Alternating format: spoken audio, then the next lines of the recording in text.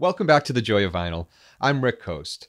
Buying your first turntable is difficult. Researching which one to buy is even more challenging, especially when there's articles, there's blog posts, and Reddit threads that praise and trash pretty much every option out there. And I get it. It happens every time I want to add to my setup. Even something as simple as searching for new tubes for my preamp right back there took me hours. But I got through it, and you will too. That's why I'm here to help. And no, I am not the expert in all things audio. Not even close. There are much smarter people than myself out there. But I can promise to steer you in the right direction and provide you with some expectations along the way. My brother recently jumped back into the world of vinyl records after a few decades of being away from it. He likes to keep things simple and inexpensive. And so for his birthday about a year ago, I set him up with Audio-Technica's LP60X. It's been a couple years now, and when I offered to give him a slightly more expensive turntable that I no longer used, he declined. He's happy with the LP60X. And if you're new to this, you will be too. Especially if you're shopping for your first turntable or an upgrade to the suitcase-style all-in-one record player that you may have started out with. So, on with the review. Audio-Technica began its life in Japan as a phono cartridge manufacturer in 1962. Now, they're no stranger to the audio market. In the 2000s, they ventured into turntables with a focus on making audio accessible to all, without cutting back on quality. The AT-LP60X, introduced in 2019 as a successor to their popular LP60, is a perfect example of their mission statement. The AT-LP60X isn't short on features. The most appealing one, especially for beginners, is it's fully automatic. And this means you don't have to do anything other than place your record on the platter and hit the start button. The unit takes it from there like a happy little robot. And when the stylus reaches the end of the side, the tone arm returns to its cradle and the unit shuts itself off. If you have to answer the door during playback because your next record shipment came in and you need to pause, well, there's a button for that as well. Granted, you have to get up to do it. There's no remote to perform the action from across the room. Well, yet. But the Q button is a handy addition. The LP60's tone arm is designed to reduce vibrations and to improve tracking. It's a slight upgrade from the previous model. At the end of the tone arm is their proprietary AT-3600L cartridge, fitted with an AT-N3600L conical diamond-tipped stylus. Try saying that 3 times fast. The only drawback with the tone arm setup is the cartridge is permanent. It doesn't allow for upgrades, but it does allow for stylus replacements, which I recommend doing after about 1,000 hours of playing time.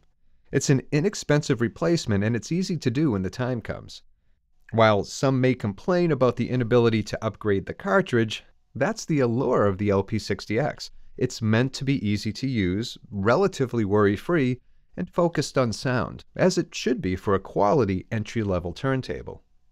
Another thing that I like about the LP60X is that it's a belt-driven model. It was a pleasant surprise as I assumed it to be a direct drive. And why does that matter? Well, belt-driven units are typically, and I stress typically, associated with higher-end audiophile turntables.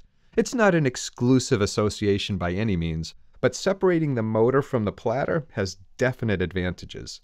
Belt-driven models aren't as susceptible to interference from the motor. And since we're on the subject of interference, that's another plus with the LP60X.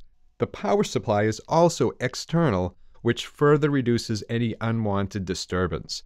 It seems the good folks at Audio-Technica thought of everything when they put this unit together. Now, while you can't upgrade the cartridge, you can upgrade everything about the sound signal after it leaves the unit. The AT-LP60X comes with a built-in preamp, so you can simply connect it to a pair of powered speakers or a receiver's aux inputs. Now, if you want to experiment a little bit and upgrade to a better preamp because the LP60X's preamp is pretty basic, you can switch it off and supply your own. And if you have a receiver or an amplifier with a phono input, And you like that sound better? You can do so as well. Just make sure the LP60X's preamp is switched off, which is basically set to line. Now, none of this is meant to be confusing, and the manual does a stellar job of indicating what you need to be aware of. Another feature worth mentioning, aside from it being automatic, is the LP60X can play both 33 1/3 LPs and 45 RPM singles with the flick of a switch.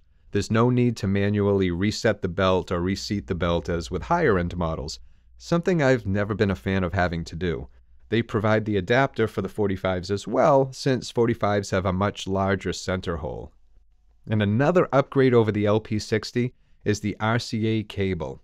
The previous model, the LP60, came with an attached cable that couldn't be removed or replaced. The LP60X corrects this by supplying a removable one. It's a minor change, but it's an appreciated one, especially if something goes wrong with the cable. As for drawbacks, I'm happy to say there aren't many. I would be remiss, though, if I didn't mention the few that there are, at least for me, and they are admittedly minor. I've already mentioned the inability to upgrade the cartridge.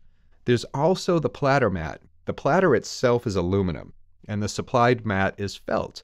Now, I'm no fan of felt as it lends itself to static electricity buildup, but you can always replace the mat at a later date. I have an episode on mats if you want to check it out. The only other thing is something I also called out as being a plus, that being the RCA cable. The unit's audio output requires a cable with a 3.25mm pin to RCA, which Audio-Technica supplies. The cables are also easy to find if you ever need to replace it. But if it were up to me, it would be a straight RCA cable on both ends with left and right channels. Now that's a very minor thing to call out, and it really doesn't affect the sound. It's just me. Now, will you be happy with the AT-LP60X? If you ask my brother, he will most definitely say yes. And I echo his sentiment. For an entry-level unit, it will exceed expectations. It's a hands-off, inexpensive solution to a great listening experience. You want to know what else you'd be happy with? How about daily vinyl record news delivered to your inbox for free? That's right. You can sign up by clicking up there, and to subscribe to this channel, click here. I have all the buttons. And until next time, please take care of yourself and enjoy your records.